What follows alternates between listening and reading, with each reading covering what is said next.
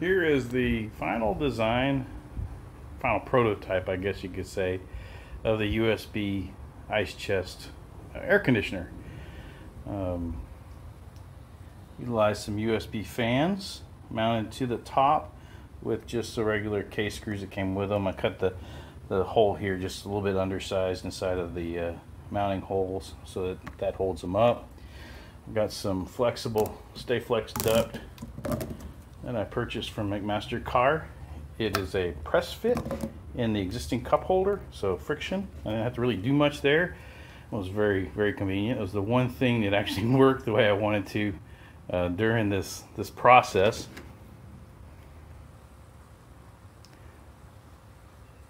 On the inside we have the radiator, which is on the underside of the fans. I originally had the radiator over here, but what I was finding is that water kept accumulating on this radiator. It's really designed for PC cooling, which is removing heat from a very hot surface and not really chilling air down to 35 degrees. That, along with the positive pressure and the surface tension of the water and the small gaps in the fins, it just wasn't expelling. The water wasn't dripping away. So after about an hour of use, I'd get zero airflow. So I mounted this on this side so that the fans would push the air through, and that still wasn't quite enough. So what I ended up doing was having to enlarge the openings through the radiator, and by doing that I lost a little bit of efficiency, but I'm still getting the air down 30-40 degrees below ambient. It's working really well.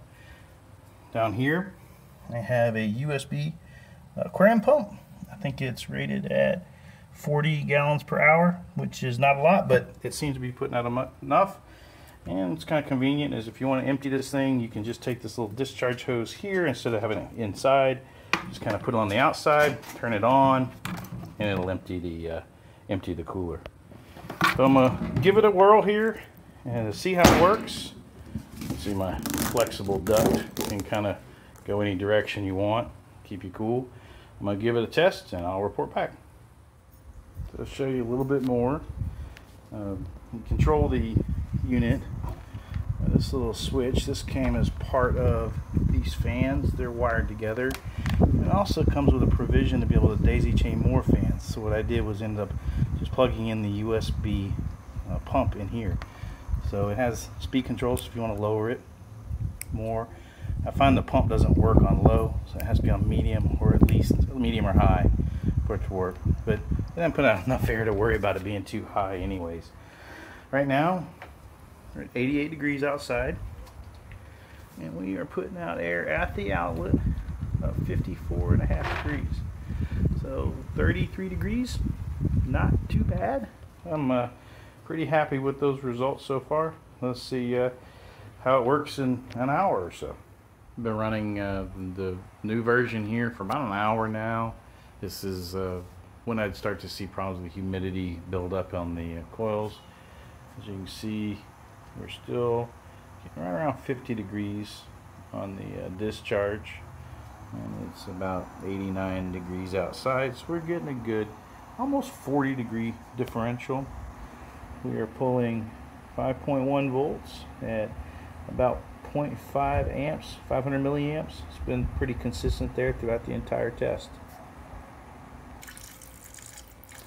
Here's the inside of the unit as it's running.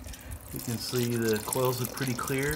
I don't know if this fan's blowing through it or the holes are drilled, but I'm getting good air circulation through. That's about an hour of running the device. Still tons of ice in there. Oh, if you're wondering how that's attached, that is just Gorilla Glue on the bottom of the cooler, and sealed where I couldn't get a good seal with the glue. It's just regular bathroom silicone caulk.